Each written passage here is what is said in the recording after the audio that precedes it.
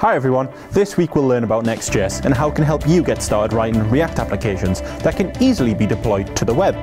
I assume if you're watching this, you have some experience building applications with React. Next.js is a production-ready minimalist React framework that supports server-side rendering. Next.js handles the developer environment, the production build, and is quite happy to make a few decisions on how you should structure your code. Next.js was built to support server-side rendering and automatic code splitting.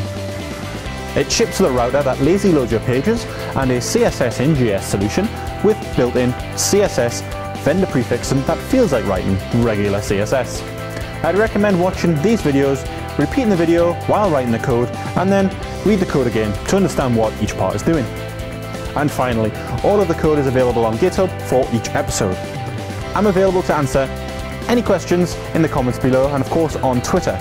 Please subscribe to my channel, and to get started, click here.